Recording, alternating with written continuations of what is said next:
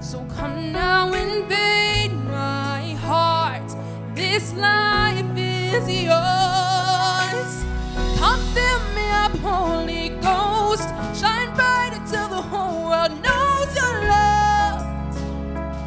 Your love.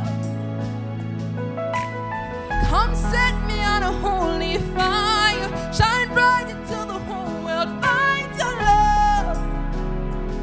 Your love. Consuming fire. My heart's desire. Oh, how I need you more. A fresh outpour with no resistance. I give permission. So come now and invade this life. Come fill me up, Holy Ghost. Shine bright until the whole world knows your love. Your love. Come set me on a holy fire. Shine bright until the whole world finds your love. Your love.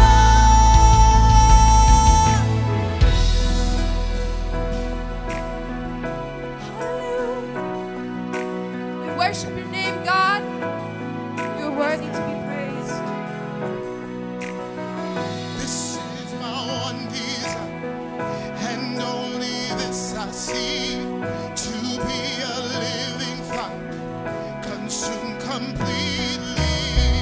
This is my one desire, and only this I see, to be a living fire, consumed completely. This is my one desire, and only this I see, to be a living fire, consumed completely. This is my one desire, and only this I see, to be a living fire, consumed completely. This is my one desire, and only this I see, to be a living fire, consumed completely. Come fill me up, Holy Ghost. Shine bright until the whole world knows your love. Your love.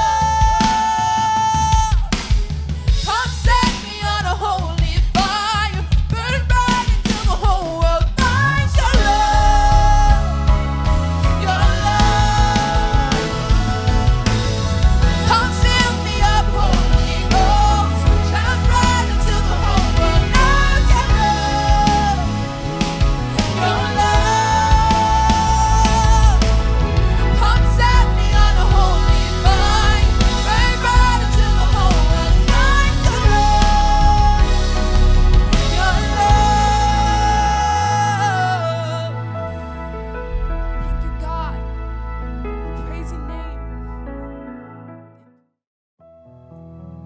Hallelujah. The Lord is my shepherd, I shall not want. Hallelujah. Thank you, Jesus. You are a good shepherd.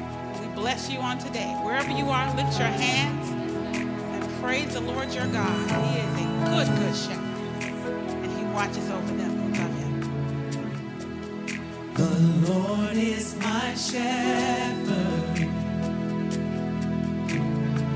Hallelujah. He goes before me.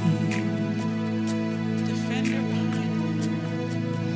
Defender behind me. I won't fear. I won't fear. Filled with anointing. I'm filled with anointing. My cup's overflowing. Cups overflowing. No weapon can harm me.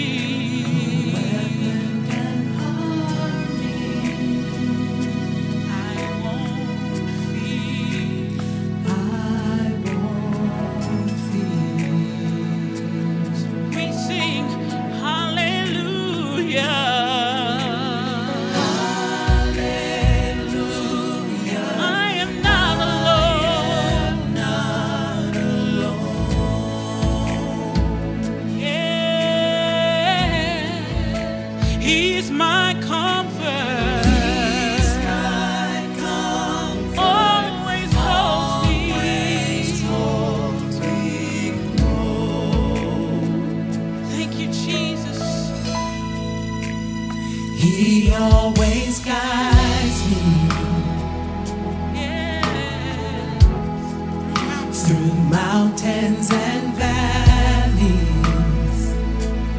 His joy is refreshing. His joy is refreshing.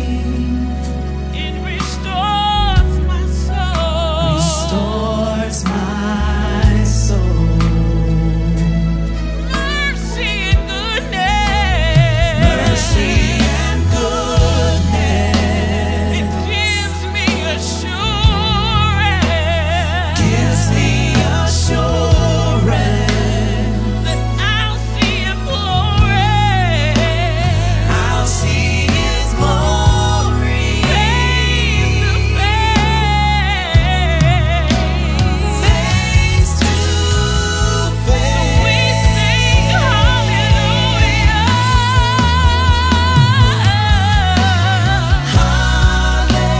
Hallelujah. I am not alone. So thankful that I'm not alone. I'm never alone with you, Jesus. He's my comfort, always holds me close. Hallelujah. He's my comfort. Hallelujah. He's my joy. He's my peace. Hallelujah.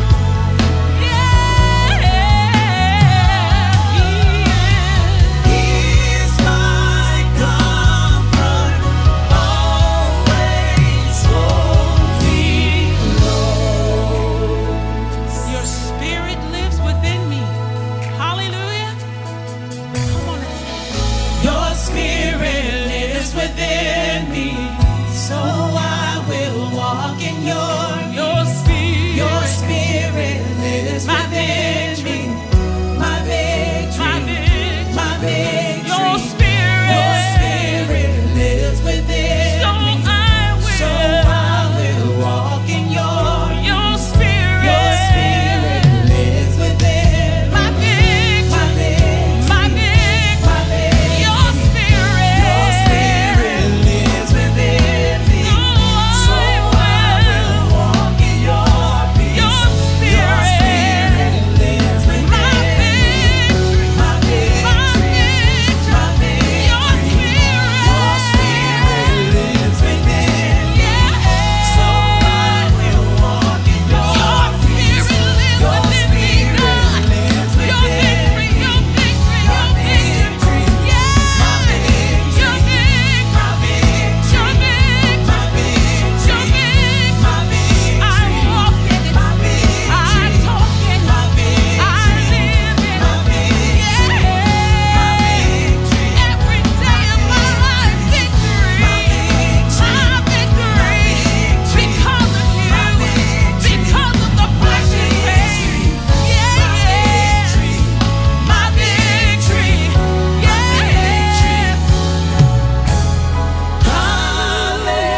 Hallelujah, I am not alone. He is my comfort.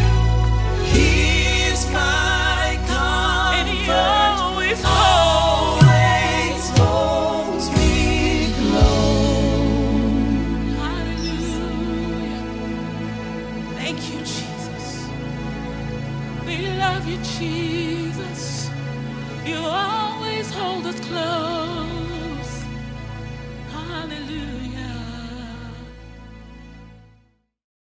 Oh, say, can you see by the dawn's early light what so proudly we hailed at the twilight's last gleaming, whose broad stripes and bright stars through the perilous fight o'er the ramparts we watched were so gallantly streaming, and the rocket's red glare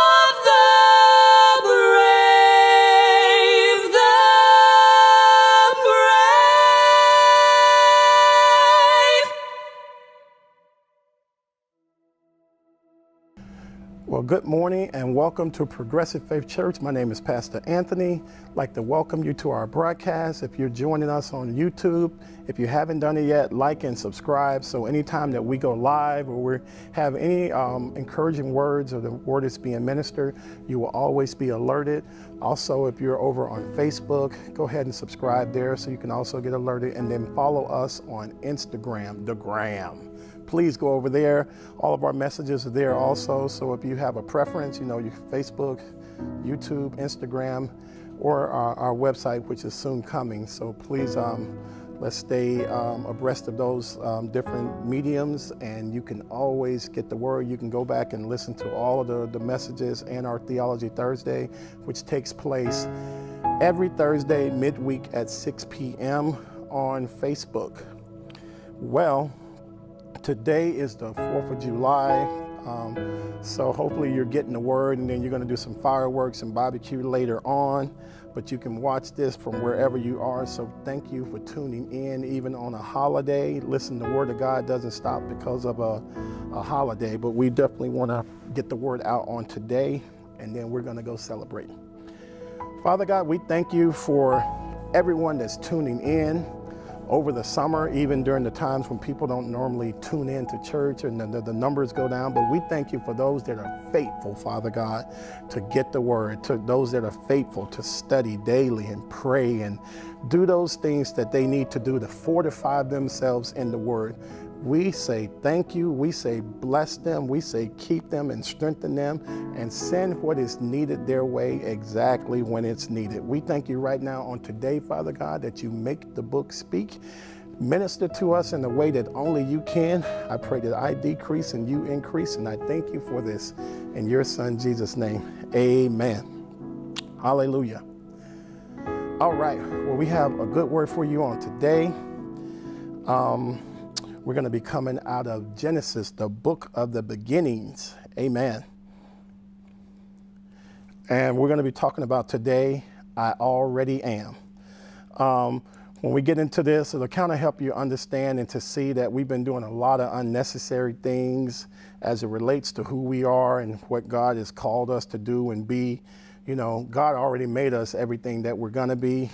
And so this is what we're going to be dealing with today. This is the fall of man and how Satan came in to tempt them and telling them, you could do this, you could do this, you could be that. No, but as we get in and look at this, you'll see that they were already everything that they were going to be. This is the NIV version, Genesis 3, and we're going to start right at verse 1. It says, now the serpent was more crafty than any of the wild animals the Lord had made. He said to the woman, did God really say you must not eat from any tree in the garden?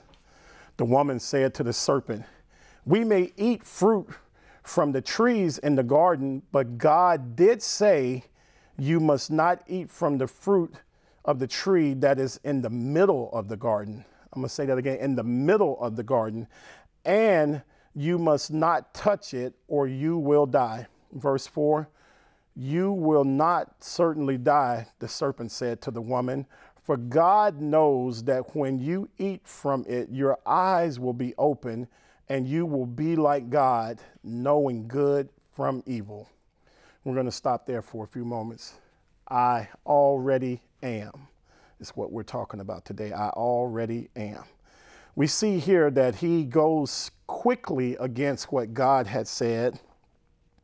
And he tells them, well, no, you're not going to die, but your eyes are going to be open. You know, you're not going to get in trouble. If you just snorted just a couple of lines, we're not really going to go to jail if we steal the cars and run down I-4, 3, 4 o'clock in the morning. No, that's not how it's going to go. Your eyes are going to be, we're just going to have some fun, and we've been doing things, guys, brothers, sisters, whoever is watching, we've been doing a lot of unnecessary work trying to be and fit in places that God has not told us to be. The cliques, the clubs, the fraternities, the sororities. And you have to ask yourself today, did God really tell me to do that? Or was it the soulish man? Was it the devil telling you, you can be, but you already are. We are a three-part being: spirit, soul, and body. Today, if we take a good look, we will see that the body is fat from fleshly things, but the word, the spirit, is fighting to stay in step with the purpose that God has called us to. Genesis 3 and 4, we see as the text unfolds, the woman is quoting what Eve is quoting, what God has said, and then the enemy comes back and says something totally different. And one of the first things I want to point out is you can't be possessed, but oppressed. The serpent was after the image of God, and that's the thing that I want to deal with the most in this message on today, the image of God. See, when we think about the enemy, when he was cast down from heaven, he was an angel, and he came down, and he's coming, he's crafty, and he's cunning, and he's coming to deceive. He was after the image. The devil does not love you. He's trying to defile the very image of God. You must understand, even if you're cracked out and killing, and you're a felon, and you're not fulfilling purpose, if you're doing things that are not commonly to God, and you're doing all of these different things, you're still created in the image of God. It's the very image of God that he's coming to get. Genesis 1 and 27, so God created mankind in his own image. In the image of God, he created them, male and female, he created them. Because he was kicked out of heaven because of pride, he's using reverse psychology for all who want and seek to be Christ-like. Adam didn't act as a leader, but he followed, and the worst happened. Leaders must always lead. See, as this was unfolding, Eve is standing here having a conversation with the enemy, and Adam is standing right there, and he says nothing. The Bible tells us that he stood right there and he said not a word. Adam didn't act as a leader. As leaders, we must lead. He stood by, he said nothing. God is not obligated to reschedule with us. We must understand that when God has put us on a mission, when God has told us to do something, when God has given directives, he's not obligated to reschedule with us when we fall short and we are afraid to do our call. You have to know that you are obligated to obey and the call of God. And psychological warfare is started in the Bible. See, this was the enemy playing on the people's minds, telling them, he says that when you do this, you will be like God. When you do this, they were already like God. They were created in his image. He'd already given them dominion. He told them to name all of the different animals in Genesis. They were already like God, but he was messing with their mind. He was telling them, well, you know, do this and do that. No, that's not what he had called them to do. But he says, you will certainly die. And the serpent said to the woman, this is in verse 4, Genesis 3, he says, for God knows that when you eat, your eyes will be open and you will be like God, knowing good from evil. And then verse 6, it says, when the woman saw that the fruit of the tree was good for food and pleasing to the eye, and also desirable for gaining wisdom, she took and ate it. She also gave it to her husband who was with her, and he ate. See, Adam was right there. But it was after the enemy kept coming to her and kept telling her, you know, this is good. No, don't worry about what God said. No, you're going to be like God. You know, your eyes are going to be open. You're going to have wisdom. You're going to have this. You're going to have that. And then it says after that, their eyes did come open and they understood that they were naked, and they began to understand all these different things that were happening. When you go to verse 11, God asked them, he said, who told you? See, we've got to begin today to unfold and discover, even with us being all that we're going to be, all that God has told us to be has already been put inside of us before the foundations of the earth. You know, he says, who told you that you were not? See, it's a trick of the enemy. It's a play. It's psychological warfare. He wants to get in your mind and discourage you and tell you what you can't do and get you to be depressed, and all of these different feelings and emotions that are floating around in your body and make you think that you cannot do what he's called you to do. the enemy is after your mind. But in Philippians 2:5, it says, let this mind be in you, which is also in Christ. See, if we have the mind of Christ, he says that he would give us perfect peace. Mark 12:30, it says, love the Lord your God with all your heart and with all your soul and with all your mind and with all your strength. So he's telling us right now, listen, we need to fortify our mind because the enemy is going to come and he's going to try and mess with you. All these scriptures deal with the mind. See, he says, if you can get your mind right, if you can get your thinking right. See, a lot of times the reasons we're not successful and the reasons we can't fully grasp and understand that God has already made us the head and not the tail. He's already made us that businessman, that pastor, that teacher, that leader, the congressman, the lawyer, the RN, whatever you want to be, it's already done. But you've got to understand in your mind that greater is he and that the greater one lives in you. And so you have to understand that. You have to understand that God is not playing tricks. He's not playing mind games on you. But he says, let this mind be in you, which is also in Christ. He wants you to be steadfast, unmovable. He wants you to do exactly what he's called you to do. And see, we can't listen to the enemy saying we're gonna be, and that's why I said the name of the sermon, I already am. You know, so then I myself in my mind, Romans 7:25, it says, thanks be to God who delivers me through Christ Jesus our Lord. So then I myself in my mind am a slave to God's law, but in myself, sinful nature, a slave to the law of sin.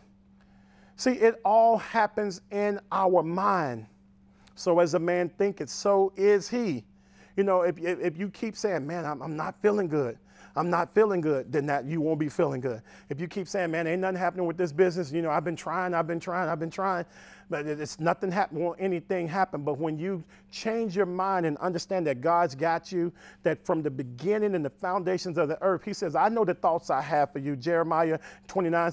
He said, thoughts are good. He says to bring you to an expected end. See, in the theater of human history, it's already all played out. You know, it's already played out. He knows who will be faithful. He knows who won't show up. He knows who will get it done. He knows who's going to skip out halfway through. And so God chose you. He activated you, as I told you last week. And now he's letting you know, not only have I activated you, you're already great. You're already spectacular in your own right to accomplish and do what I've called you to do. And that's what he was trying to get Adam and Eve to see. But Adam fell and Eve was right. Eve fell and Adam was right there by her, took the fruit and didn't say anything. So y'all, we can't be like that today. We saw how that ended for everybody. It put us in an area where we had to work, and now we understand lack and all of this stuff because of the fall in the garden. Verse 6 says, she also gave some to her husband. She was talking about the fruit, and we always say it's an apple. The Bible doesn't say if it was an apple or orange or peach, nectarine, whatever. It just says, it says not to eat from the tree in the middle of the garden, lest you surely die. And it says their eyes were open. Yeah, their eyes were open. Now they're seeing things that they shouldn't see. And once you see it, you can't unsee it. Once you experience it, you can't unexperience it, you know. And so, y'all, we have to let the devil know that I'm already successful. I'm already saved. I'm already smart. I'm already talented. I'm already getting this book published. I'm already a businessman or woman. I'm already spirit-filled. I'm already going to do what the word of God has told me to do. I'm already leading. I'm already promoting and excelling. I'm already hired. And even though it hasn't manifested yet, sometimes you got to stand and say exactly what the word says. You know, I'm already proud of my children. Even though sometimes they might be failing, might be on drugs, might be in jail, I'm still proud. I'm already running for the office. You know, you're thinking about running for mayor or president or this office or that office. You already are stepping into it. I'm already setting the goals to get someone saved this week. I'm already looking for opportunities to be a better person. I already am, because of the fullness of the Godhead bodily. It might take some time, but y'all, it might take a little time for you to understand. But listen, when you get it, you got it. See, sometimes we have to go through some things, and we fall. And Donnie McClurkin said, we fall down, but we get up. But see, when I get it, I got it. You know, when I understand that God's got me, you don't have to keep telling me, I got it. You know, I understand that he's going to make a way. I understand that I'm everything that he's called me to be. And so as we look at this text and we get ready to close this out today, everything that God has told you that you can do, it's already in you. Don't let nobody trick you, and don't let nobody tell you that you can't be successful. He says, I already did it in Jeremiah. He says, I'm giving you an expected end. So I'm already great. I'm already moving in my purpose. I'm already a multimillionaire. I'm already a publishing genius. I'm already creating the next social media. I'm already doing what he's called me to do. And so if you don't think of it like that, it will not manifest in your life. You've got to understand that God has already done it. He's not circling back around to you, but when he created you, everything that you were going to be, you are. It's in you. Greater is he is in you. You've got to understand that you've got to pull the greatness out. You've got to let it flow. You've got to let it go. And let people know when things begin to happen in your life, hey, listen, I'm only here because of the goodness and the greatness of God. I'm only here because of the power and the anointing of the Holy Spirit. I'm only here because he sanctified me and set me apart before the foundations of the earth. See, whom he called, he justified. So you're here with the purpose. You're here with the mission. You already are. You're already everything that you're ever gonna be. So, Father God, we thank you today. Hallelujah, for every person on this broadcast, for every person watching, for every person watching live, every person watching the rebroadcast. They're already successful. They're already healed. They're already hired. They already have strength coming to their body, Father God. They're already recovered from COVID-19. Hallelujah. It's a done deal on today. It's a done deal on today. So, Father God, we thank you. We're excited. We're excited because it's already done.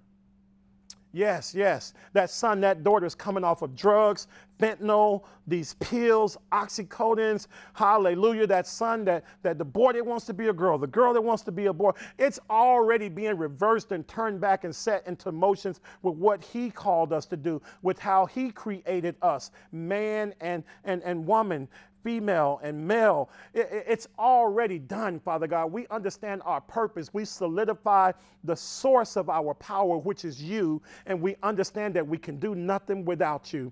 And so today, the person that doesn't know you, the person that may be confused and is saying that it just can't be, it already is. Hallelujah. You've activated us, you've called us, and we are already everything that we will ever be. We just have to get in the word and find our purpose and trust you. So, Lord, we thank you on today for this in your son, Jesus' name. Amen. Listen, if you don't know the Lord on today and you've never been saved, I want to pray with you. And I also want you, if you're praying salvation or if you're getting saved, I want you to email us from the information on the bottom of the screen. I also want you to pick up that phone. You can call us. Our number is right there. We want to hear from you, and we want to know that you've made a life-changing decision on today. We want to know that you're now understanding that you're already everything that God has said, and that a new day is starting for you from this point forward. Amen. Well, just repeat this prayer with me. Say, Father God, I thank you for your son Jesus dying on the cross. I believe that he died the third day in the morning. I believe that he rose with all power in his hands. And I believe, because I'm confessing my sins on today, that I'm repenting and turning from all of the things that are not like you, that I am now saved and a part of the kingdom of God. Amen. If you prayed that prayer, you know, the Bible tells us that we have to repent. We have to turn. You know, it's not so much of just saying a prayer, but we have to mean what we're praying. We have to know what we're praying, and we have to confess the things that we've done wrong. I think we've gotten that part out of there. We just want people to pray. No, but what are you repenting and confessing from? God wants to know that you're on this new journey with him, but he also wants to know that you're leaving the old stuff behind. And sometimes I think that's why we can't get on to the old, because we drag get on to the new, because we drag the old right there with us. Amen. Well, please contact us and reach out to us this week, or even right now you can call and we will pick up and answer and minister to you. Well, right now it's offering time. If you're a partner with us, and we thank you for everyone that's been giving. We really appreciate it. Those that's been connecting with us with CashApp and Tidely, and those that have been supporting us since we got going about 3 months ago, we are very appreciative and we say thank you. And anyone that's watching that would like to partner with us, you'd like to tithe, and you're a part of our online congregation, our online members, please do so.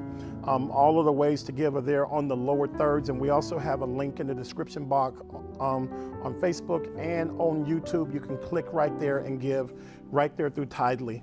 Father God, we thank you for all of those that are giving today. We say bless them, we say strengthen them. We even pray for those, Father God, that don't have to give, that might be unemployed at this time, that might be struggling. We pray right now, Father God, that you manifest your purpose and your abilities in their life. We pray right now, Father God, that virtue returns and everything that's needed to be successful returns to each and every individual so that they may fulfill their call and be able to support ministry in a way of excellence with their time, with their dollars. And we thank you for this right now. In your son, Jesus' name, amen. I'm going to share this with you because God just put on my heart about giving. But I remember when I was in Fayetteville, North Carolina, I was serving in the military and I was at Christ Cathedral. And I remember there were times I didn't have anything to give. But I remember my bishop said, man, you can give your time. And I would come out, I would play the drums, I would clean the buses, I would wash the vans. See, a lot of times we get hung up on what we don't have, but you have time. You can volunteer. You know, you can go to a senior's home. You can tithe your time. You know, so let's not get caught up and stuck in what we don't have, but give God what you have. Give God what you have. Amen. And he will return back to you more than you could ever imagine in the way of blessings. You know, a lot of times it's not coming back as finances, but he's returning it in the way of health, the way of strength, and keeping your mind solidified and solid. And, you know, that virtue, that moral excellence still being there at a old age. So, amen. Well, that's the word for today. Thank you guys for tuning in, even on the 4th of July. Listen, if you're here and you're all the way at the end of the message, you stayed strong and you're courageous and you're hanging with us, go ahead and share this word to 5 people that you think will benefit from it. And I will see you on Theology Thursday, next Thursday at 6 p.m. and next Sunday at 11:45. God bless you guys from Progressive Faith Church and me, Pastor Anthony. God bless you. Take care.